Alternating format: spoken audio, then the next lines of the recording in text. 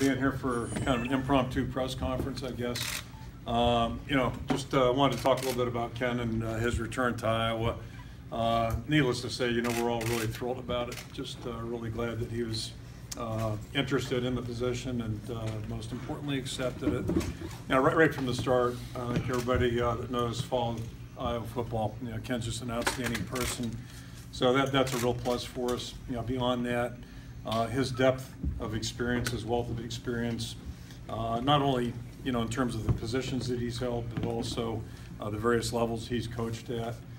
To me, that's just really attractive and beneficial, and it leads into the next point. To me, he's just going to be an outstanding resource for everybody on our staff. Myself, he was the guy I leaned the hardest on. 18 years ago, he had extensive head coaching experience when we came here, and so I was leaning on him hard. But I think now just everybody on our staff is going to have a chance to really benefit from his wealth of experience, on every level. So really happy about that.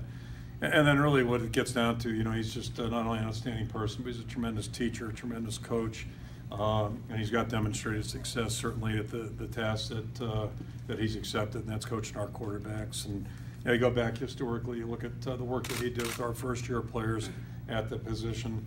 I think that speaks for itself. And probably the most important thing I can say, since the announcements have been made, the feedback that we've gotten from former players, and a lot of it's been public, whether it's Brad Banks, Drew Tate, Mark McNutt, Ed Henkel, guys that have, were proven players here.